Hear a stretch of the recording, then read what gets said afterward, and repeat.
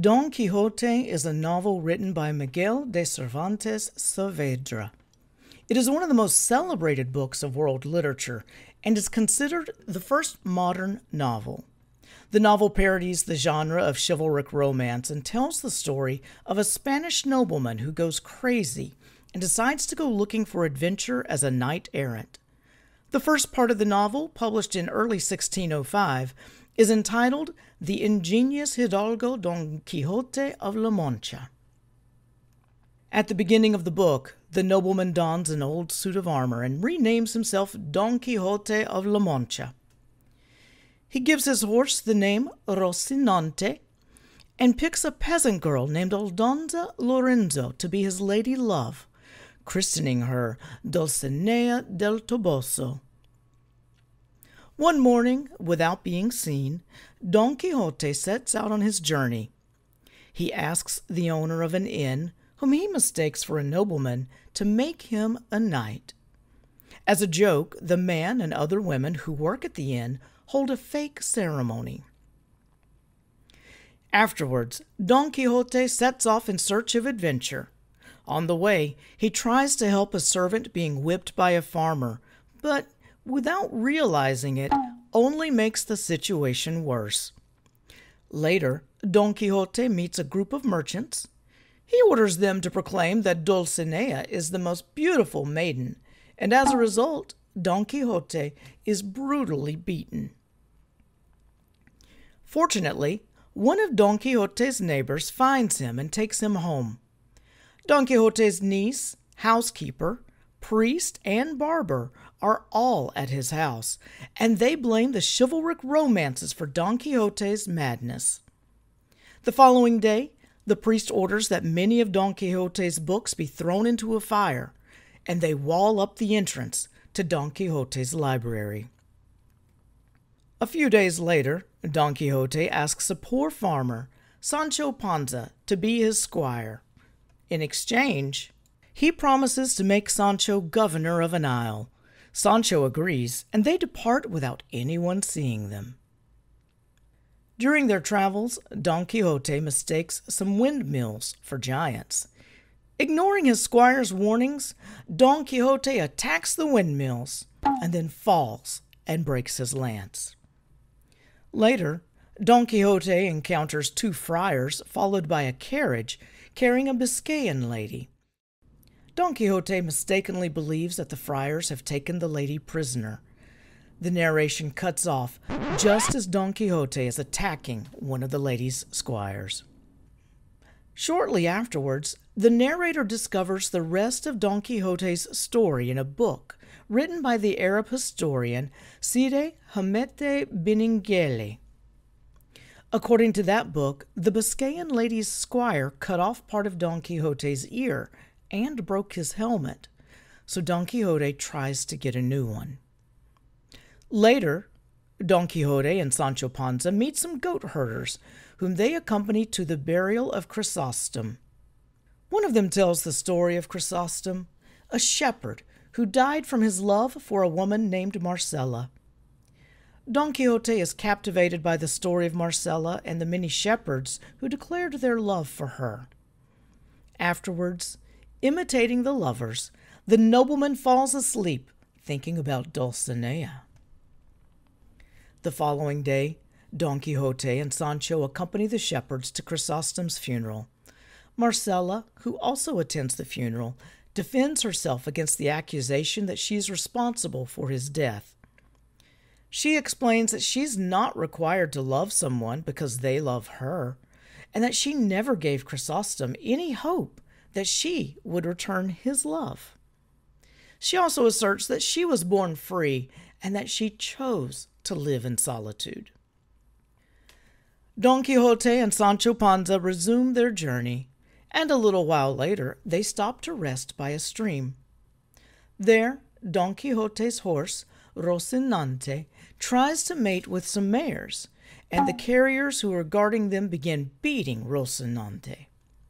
Don Quixote and Sancho then confront the carriers and are badly injured in the resulting fight. Don Quixote and Sancho Panza arrive at an inn run by Juan Pelomeque. There they share a room with a muleteer, who is waiting for Maritornes, a female servant who works at the inn, to visit him at night. Don Quixote misunderstands the situation, and a big fight breaks out involving the woman and everyone else in the room. The next day, Don Quixote leaves and refuses to pay the price of his stay, since he considers it unbecoming of a knight-errant. Sancho Panza tries to impersonate him, but some men detain Sancho and toss him in a blanket as a joke. In addition, the innkeeper keeps the saddlebags of his donkey as payment for his stay.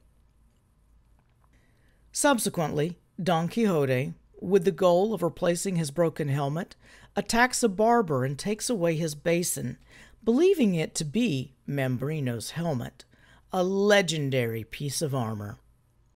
Shortly thereafter, Don Quixote frees some galley slaves who have been condemned to row in the royal galleys. Don Quixote and Sancho Panza seek refuge in Sierra Morena out of fear that the Holy Brotherhood will punish them for having freed the prisoners. There they meet Cardenio, a young man who lives in the mountains doing a penance, and who occasionally has fits of madness. Cardenio explains that he was deeply in love with Lucinda and worked as the companion of Duke Ricardo's son, Ferdinand. Ferdinand had promised to marry a woman named Dorothea, but had then abandoned her. Later, Ferdinand met Lucinda and, betraying Cardenio, made a deal with her father to marry her.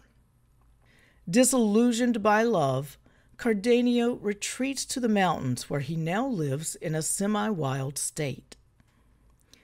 Inspired by Cardenio, Don Quixote decides to imitate several knights-errant and do his own penance for love.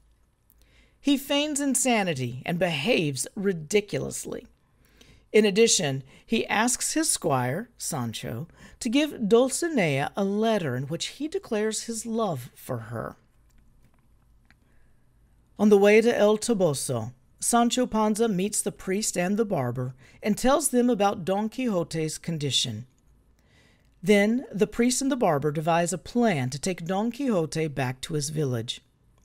When Sancho goes into the mountains to look for Don Quixote, the priest and the barber meet Cardenio, and later Dorothea, the woman whom Fernando deceived and abandoned.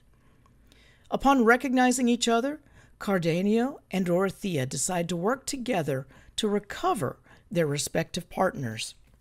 In addition, Dorothea offers to help the priest and the barber to bring Don Quixote back to his village. Cardenio, Dorothea, the priest, the barber, and Sancho Panza leave with the nobleman. On the way back, they all stay at one Palomeque's inn. Shortly afterwards, Ferdinand and Lucinda arrive, reuniting with Dorothea and Cardenio. Lucinda asks Fernando to let her return to Cardenio, the person she considers her true husband, and Dorothea begs Ferdinand to keep his promise and take her as his wife. Ferdinand agrees, and the original couples are reunited. The next morning, the barber, whose basin Don Quixote had stolen, finds Sancho and demands that he return it. After an argument, the priest intervenes and secretly pays the barber for the basin, thus satisfying him. Subsequently, some members of the Holy Brotherhood arrive at the inn. They have orders to arrest Don Quixote for having freed the galley slaves, but the priest convinces them not to do so, arguing that Don Quixote is insane. Later, the priest and the barber lead Don Quixote back to his house by locking him in a cage and making him believe that he is bewitched. After 6 days of travel, Don Quixote arrives in his village, where he is received by his niece and housekeeper, who try to take care of him. At the end of the book, the narrator says that Don Quixote set out for adventure a third time, and that the rest of his story was found in the ruins of a hermitage. The narrator says he hopes to publish it soon.